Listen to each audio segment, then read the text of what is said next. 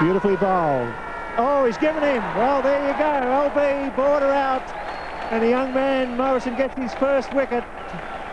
Well, the New Zealanders are delighted. They thought they had a catch down the leg side. It was negative from umpire Johnson. This time, the LBW decision goes in favour of the Kiwis. Here's the replay. Yes, Danny Morrison will never forget this moment. The Australian captain, Allan Border, one of the great batsmen in contemporary Test cricket, is on his way. The very first wicket for young Danny Morrison, out for 9, and Australia are 3 for 110.